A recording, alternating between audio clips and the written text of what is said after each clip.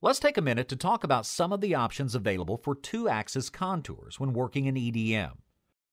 We'll begin by adjusting the options for this rectangular pocket.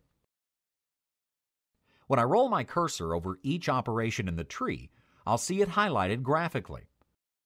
When I find the one I'm looking for, I'll click the plus sign to expand it to see its corresponding feature. To edit the options for this two-axis contour, I want to edit its definition. I can do so by right-clicking on the operation and selecting Edit Definition. Or I can simply double-click on it. This is the two-axis contour options window. On the first tab, we can adjust things such as skim passes and glue stops.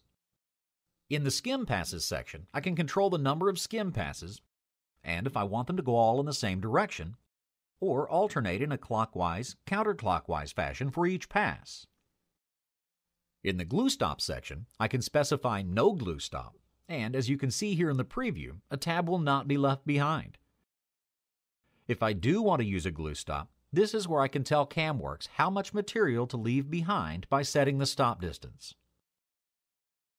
In case you want to use the corliss to rough out all of the material, all you need to do is specify the step over distance, or in other words, what percentage of the wire diameter will overlap the previous pass. If I set this value to 80%, then 80% of the wire diameter will be cutting into material on each pass, while 20% will be overlapping the previous pass. For this example, I'll switch this option back to using glue stops.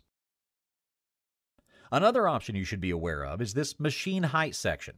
You can specify whether it should be from the stock or from the feature.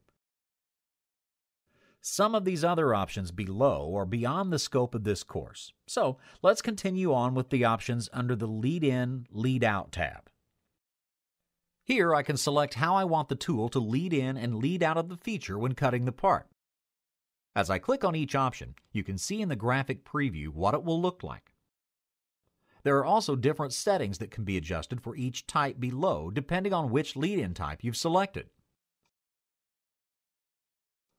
On the Cutting Conditions tab here, you can override the cutting conditions for this particular operation rather than using the settings we set when defining the machine. We'll leave these alone for this feature and simply use the default settings. Finally, on the Posting tab, these options basically control how the NC code will be output in terms of where the center of your tool will be in relation to the feature you're machining. In other words, they determine whether or not the CNC data that's being transmitted represents the center line of the tool path or the edge of the feature. This determines whether the machine or CAMWorks compensates for the tool radius. If you have the CNC compensation turned on, then the machine will compensate and offset the tool path by one radius of the tool. When you have the With Compensation option checked, CAMWorks offsets the tool by one tool radius from the feature you are machining and does the compensation.